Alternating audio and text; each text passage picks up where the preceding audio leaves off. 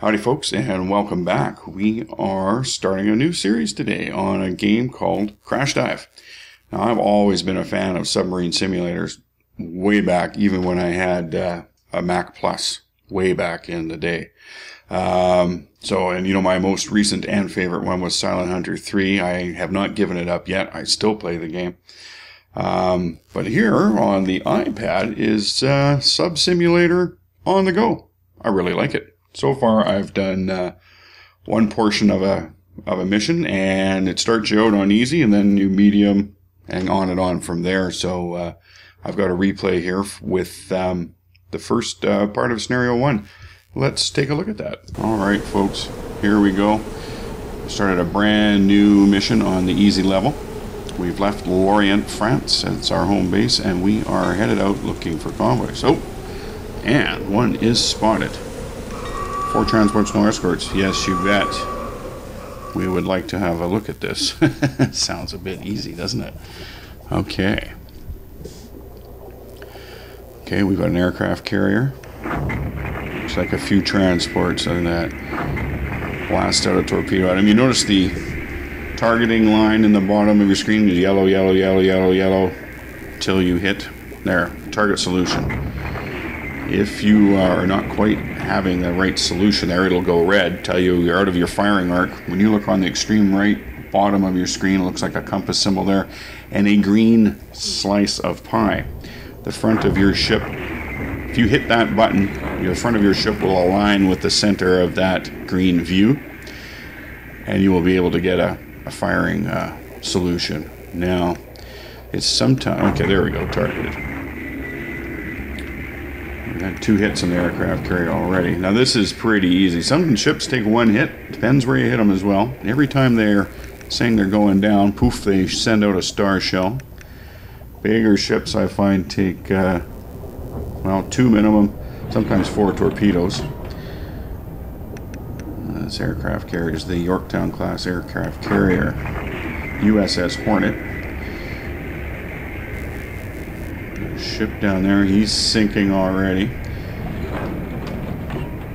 Good sharp. Yeah, we're going to end up 4 torpedoes into the Hornet here.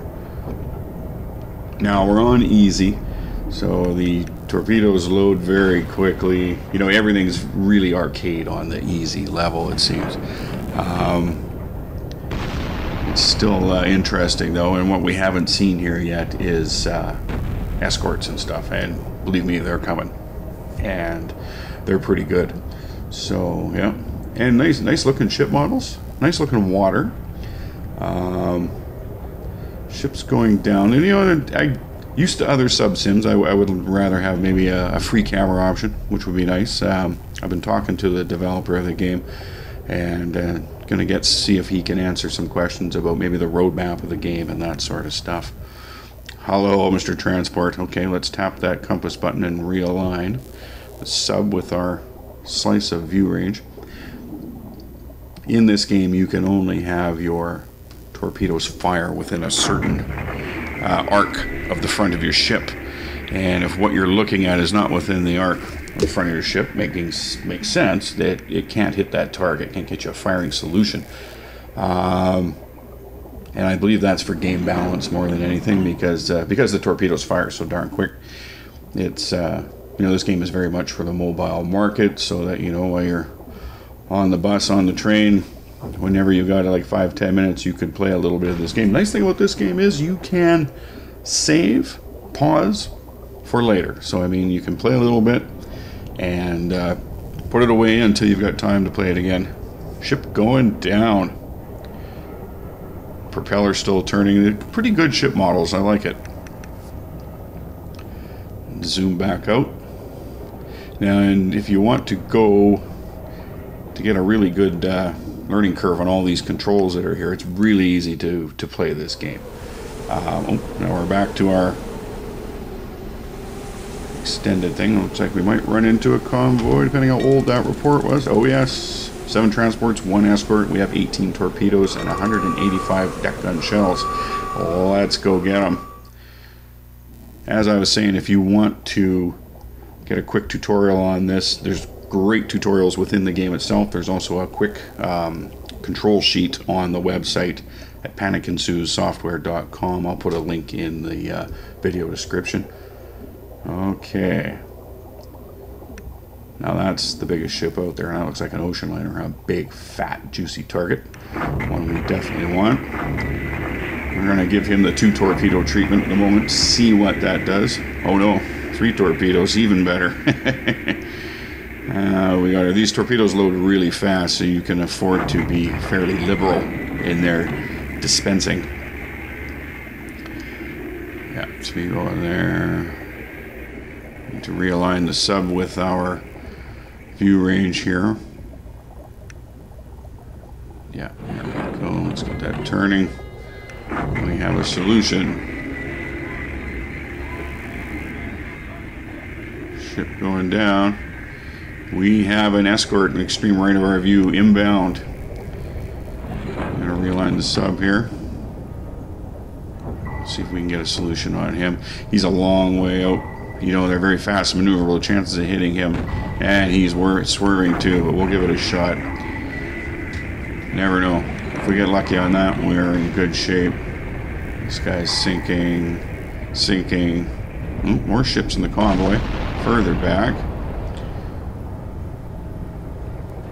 And because it's not easy, I didn't really try for many tactics. They always start you up fairly close, so you don't really get a lot of choices on your approach. Now we're into evading death. This guy's getting close. We're up to flank speed, and we are turning our boat 5 degrees at a time. The other thing you can do is just touch the screen where you want to be, and your boat will make the turn. This guy, you can see there, I did that. You get the green arc. Bam, now we're going the way I want to. The red thing's closing in. He's dropping depth charges. We are on flank speed to get out of their way before they explode. We've gone down to 100 meters. That gives you far more time between the time the depth charge hits the surface of the water and gets down to the level where you are, where it's going to explode. You can be much farther away from that explosion at that point. So depth and stealth is what saves the day when it comes to evading depth charges. Now we're lucky here. We only have 1 escort to deal with. And it looks like we've got a few other transports coming up. We're going to try and stay in their traffic lane to befuddle the escort as much as possible so that he can't, hopefully he won't ram his own ships. So we've got 2 more coming in on here too, so we're going to stay in there until hopefully we lose this guy. He is pinging us at the moment. What you like to do, but I'm really testing the escort right now by not doing, is present your minimum profile to them, so your narrowest, your butt or your head to the ping, if you can. The broader cross-section of your sub that you display to the incoming sonar pulse, the better chance of it reflecting back to the escort. Now he hasn't quite zeroed us, obviously, because he's dropping depth charges where we are not. We do not have any motors running. Okay, then we're going to go forward here a little bit. See where he's going. We're getting too close to those depth charges. We're going to back up. Or at least all stop. We'll go backwards a little bit. Okay, I think we avoided those depth charges pretty nicely. And we're still at 100 meters. But not having much momentum, we have to be pretty careful here at the moment. Ship passing just off our left side there. Ooh, he goes right over us. Oh, and right through. I see there's a little, I'm not sure how much befuddling I'm doing staying there, thing if he can just drive through them, but okay, he's pinging us again. Not a bad profile for bounce back. Oh, looks like we bounced one back at him. Now when we stop moving, we generate less noise. We have a much wider sound detection area. You notice right now with it on, we're down to about maybe 900 meters, it looks like. When we turn our motors off, that zone around us expands. Far more sensitive. Oh, we bounced a good ping back at him there. Not so good.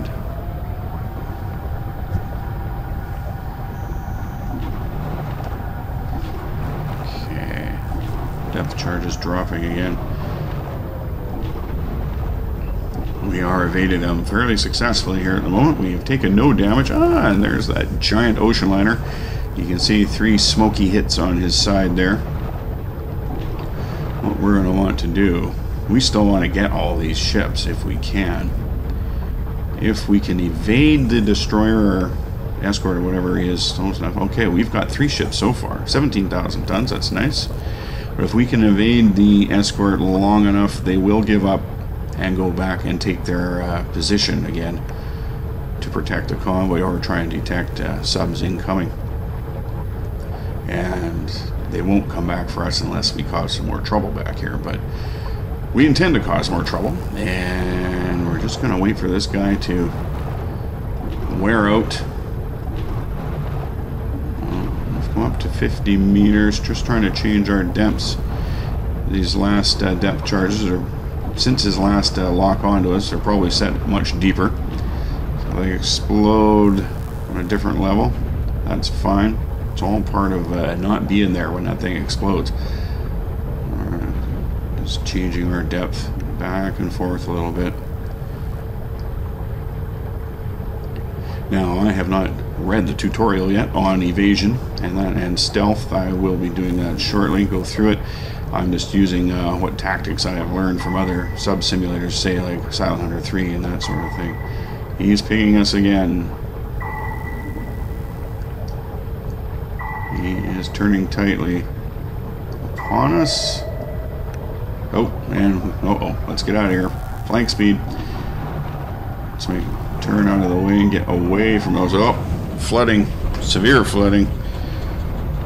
Now, your damage and repair stuff comes up on the right-hand side of your screen.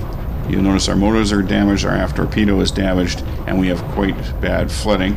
Our depth is increasing rapidly. I've hit the ascend button so that they'll turn the dive planes to a surfacing position. It's still not helping us. We are crashing to a dangerous depth pretty quick. You can see that blue coming up through our depth. Oh, our descent is slowing. We're getting the flooding under control. Down to 168 meters. Flooding is fixed. We will now start to ascend. I'm going to knock that back down. We do not want to blast out of the surface. Put it at 10 at the moment. We're now working on our motors. We can only do ahead slow right now because the motors are damaged. Now we've actually cranked it down to slow. I noticed the engine noise changed when we did that. You would have thought the engine noise would already be on the slow noise at that time. Minor issue. Ooh, we've sent another ping back to him. The traffic lane of these boats. You notice that ocean liner seems to be quite damaged. He's barely moving. We're going to get him for sure. As long as we can evade this guy.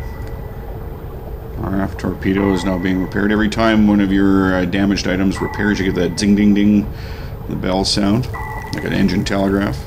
Sounds good. And just alerts you to the fact that something's been repaired if you were tunnel visioned onto what else is going on. I.e., we've been spotted on sonar again. We are diving down to 100 meters again. Depth charges are being dropped.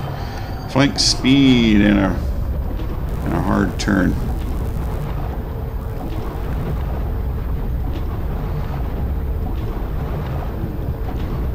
He didn't zero us though, so his spotting of us was not super precise. I don't know if this game follows most other games where, you know, sonar cannot be, pings cannot be detected, or replies cannot be detected by the escort from the back of their ship due to all the noise that's back there from the propellers and that sort of thing. So when they present their stern to you, you can use that moment to get some speed and make a little more distance away from this area where he thinks you are. I noticed that these things turn extremely fast in this game, and I know it's set up more arcadish for the mobile market. I do wish that when we get up to like medium, different hardness and simulator and that sort of thing, I'm hoping that these things will change away from so much in the arcade area. but I'm not sure if it will. We will find out though. So we are at 100 meters of depth. I have not used any decoys yet, and I don't think I will on this. I'm doing quite well without them. I'll save them until I need them. I'll use them eventually just so we can see how they work, but not right away. 100 meters seems like a fairly good depth. You have you don't make much noise there, and if you're really lucky, it'll be under a thermal layer in the water. I'm not sure if this game oh, we're going down a little deeper. 125. I'm not sure if this game takes into account thermal layers or not. I have many questions for the developer, and hopefully he will be able to respond to those. So we're now at 125 meters. We are at flank speed, getting away from those depth charges. Shut the engine off, and we'll coast at the with the momentum that we've generated here. Hopefully this guy will not lock onto us again.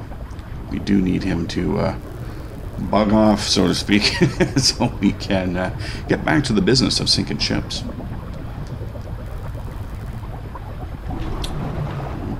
Just dropping depth charges again.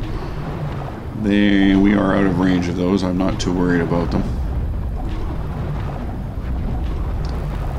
I'm not even sure what depth he may have dropped them and set them for exploding at. They do not sound extremely close. All the while, you can see here in the lower part of the screen, statistics going by about how far away this contact is, his heading, his bearing, and some other information. What class of ship? He's a Flower class corvette. He displaces 925 tons, and he is the FFL Mimosa.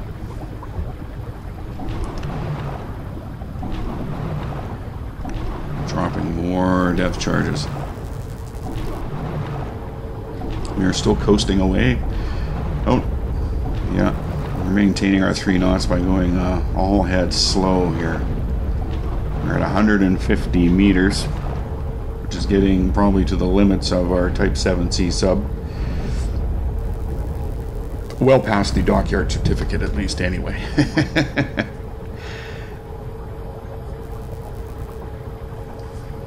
Yeah, the other ships that we're getting away, they are outside of our sound range.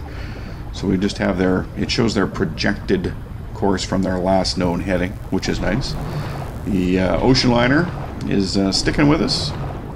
Now you can see that, oh, he's just about worn himself out. He's so far away when he's dropping those things. Alright, he's given up on us. Now if we don't screw this up, don't make any noise. Sit here coasting quietly, let him go by, and then we're going to pop up and finish off that ocean liner. That's a great fat juicy target. Really bump up. Now we're just going to crank up the time scale here, so nobody wants to wait for this stuff. Ain't nobody got time for that. Okay, as soon as he goes by, yeah, destroyer's totally left us alone. Sorry, Corvette. Okay, that ocean liner's getting by. Let's see here. Let's crank out the pick up some speed so we can maintain pace. Now let's crank back that time scale and bring up the periscope. Zzz, bam. Well, hello there. You're quite a mess. It's the Mauritania. It's a ship from back in the Titanic's day. I am sorry to say that your days are numbered on top of the water. Oof. And the Mauritania is going down. It sends up a shell. Now, very likely that is going to draw back the escort. Where are you, Mr. Escort? I'm sure that you are out there. Wow, look at that, eh? Tipping right up in the air. Explosions. Not seeing that escort out there yet.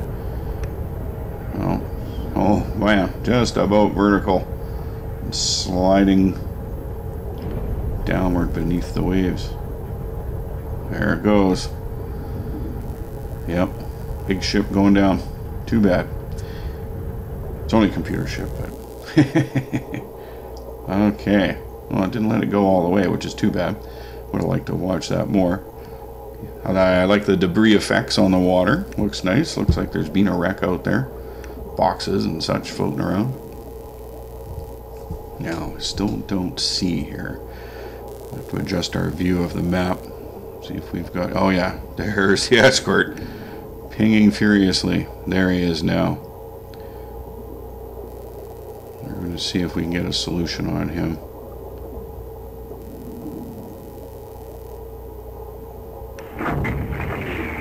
Take that shot. Over a minute. It's not entirely likely to hit, because in a minute he is probably going to zigzag a bit. We seem a little off course already. I think I'll probably send another one out after him. Well, maybe he'll turn into that one. His range is now under 2,000 meters. 2 kilometers. Don't see anybody else out there but him. Well, we'll give him one more. Oh, that other one might actually... Oh! We got him with the first one. Okay, so we wasted the second one, but that's okay. The aim is to not die. Yeah, look at that debris floating in the water. It looks great. Yeah, he's going down. And that suits me just fine. What we're going to have to do now is decide if it's worth going after those 3 ships or disengage and hunt for another convoy. Oh, there's an empty lifeboat. My goodness. Yep, down goes the escort. I think what we're going to do, they're not that far away. We're going to surface, crank ourselves up to flank speed eventually, and kind of do an end run around them. They're going on a certain course. We'll get our speed up, and we'll swing out, go by, hopefully in a distance where we can just spot them and keep an eye on them, where they won't see us because we're much smaller, harder to spot, and we'll carry on past them, and then turn in and await their arrival in a great position in order to sink them all. They're unescorted at this point, so... Oop, overshot. Ooh, overshot it again. There we go. 16 times.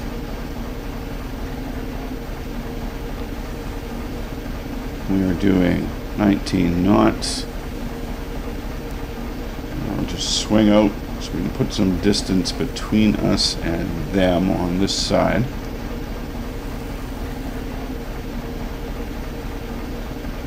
If that gets to be good enough, we will turn back. Now we're going straight. We're going to close this gap as soon as possible. So nobody likes to wait for all these things. Yeah, and we're clear. Okay, he's within the visual range. Let's branch out again, because that guy will really be within range. We do not want to get spotted and have them change course or start zigzagging. Crank it down to 1... nope, this way, 1x. What do we see here? They are 3.5 kilometers away. It's too far for a reliable shot anyway. Yeah, good water effects. Not bad at all. Different interesting sky graphics. I notice we have like morning, noons, and nighttime stuff. Alright, let's go back up to 16. So don't get too excited about it.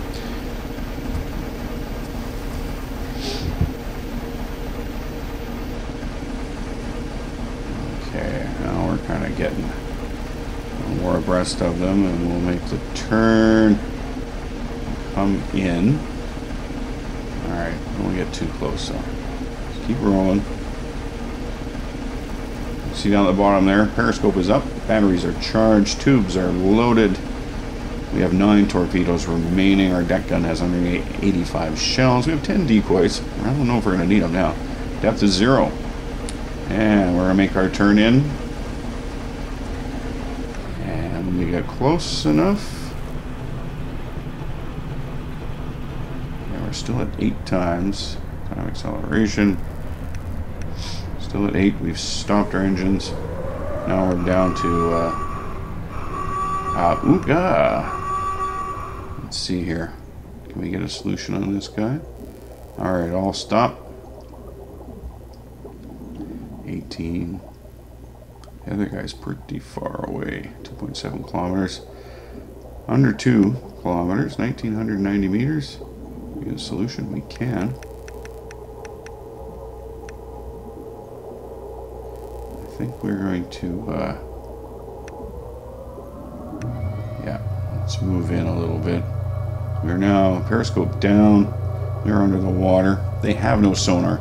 We should go undetected. Shouldn't be an issue. We'll crank that speed up a bit. While we close the range a little bit more. Okay. You can see that.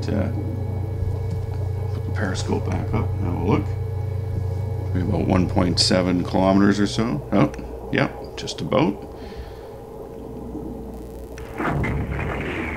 Alright. Give him one. This guy's quite a bit closer. He's just over a kilometer. Give him one. Now the other guy, we're probably have to adjust our sub position as well. We should be good now, though. Yeah, we'll give him the business.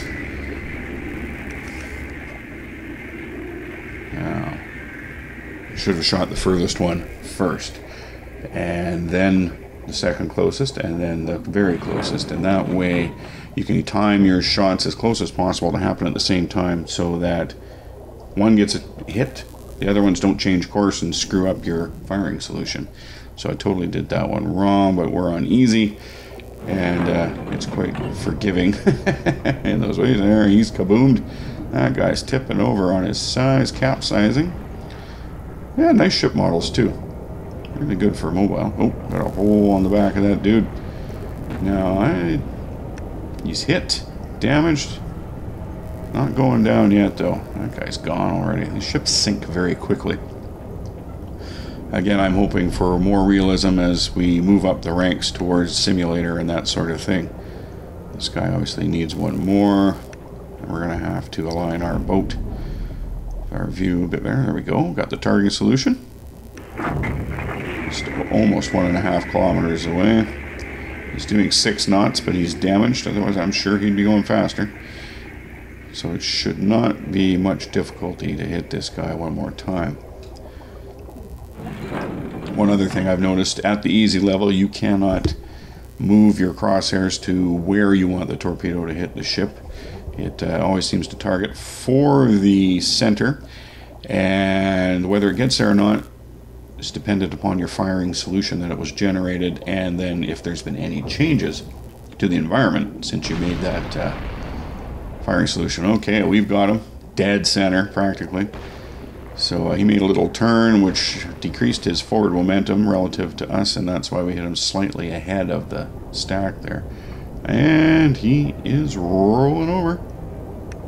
Oh, here are those bulkheads squashing. Death knell sounds. Wow, we have 91,000 tons already. That's crazy. Some U-boat commanders never got that in their whole career. Okay. Disengage and move off to our initial point where we were supposed to get to. And oh, and there's a transport, 2 escorts. Yeah, let's engage them. Awooga. Okay, how far away is this guy? Wow, he's quite far. But we'll let him have a couple torpedoes. And we're going to drop our periscope, and we're going to go dark down to 100 meters and hopefully totally avoid those escorts. As soon as that ship is hit, the escorts will start homing in on our position. They'll follow the vapor trails back to where they think we might be. I am turning the boat at the moment. Oh, now let's see. We want to have a look. Yeah, the torpedo tracks running there look like they are in line. The solution looks like it was good. So far, that means that guy has not changed any speed or directions. Doesn't appear the direction. Nice straight line. Alright, let's have a quick look. Oh yeah, this is gonna look good here. Poof, 2 hits. He's going down. And now we need to get down deep underwater. Before here they come. They are coming at us. So we're gonna get down and we're gonna turn and try and get away from this central point that they're headed to. They are coming in at light speed though. They cannot ping us from that distance. They can hear us on their sonar though. Sorry, they're yeah. Listening devices, they are coming. We're down to slow. We've got 3 knots of momentum. By the time they get here, we will be quite far away. We're at 125 meters now as well. We'll be quite far away from that initial point where they were trying to find us. You can hear them pinging away, pinging away. It's not good enough to get a pong back from our hull. Yeah, we are just all ahead slow at the moment, down to 150 meters. Wouldn't want to go too much deeper than that. I can hear them. You hear their propellers, they're getting close when you can hear their propellers. They're on high speed and charging, and here come them, pinging, pinging. They are searching hard for us. You can see where their lines are going to intersect. That's where we were. And if they don't detect us at the moment, that is where they are going to start dropping their stuff. We're going to swing our boat around a bit, present a more minimal aspect to their sonar, and swing back as they get going by us. Depth charge is dropping well behind us. They don't have a clue exactly where we are or at what depth we're at, so we're going to make I think we'll make our getaway here.